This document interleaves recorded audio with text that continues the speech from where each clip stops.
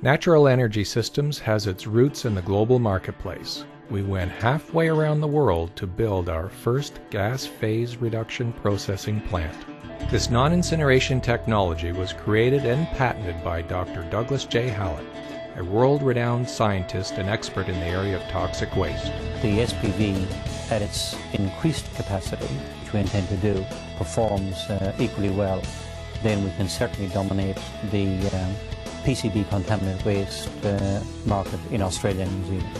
I think there's been a lot of opportunity to learn from this plant and apply those lessons to GM. Our Canadian and Australian engineering teams constructed and commissioned the new plant on schedule. I mean, I'm absolutely convinced that there is a very, very lucrative market in Australia and New Zealand. The results on the PCB waste have been exceptional, excellent.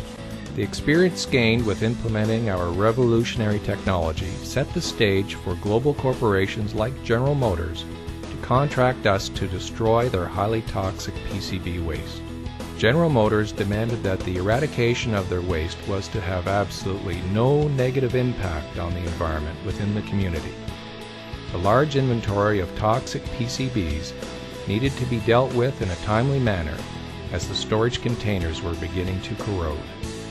News of our success led to a contract with the U.S. Army to build a custom processing plant that could operate within the confines of their controlled security facility for the sole purpose of destroying chemical and biological weapons without incineration.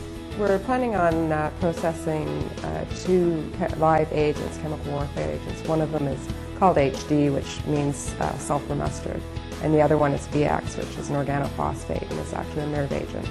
Our engineering team designed and built a mobile plant and then trained the Army specialists to process the deadly toxins.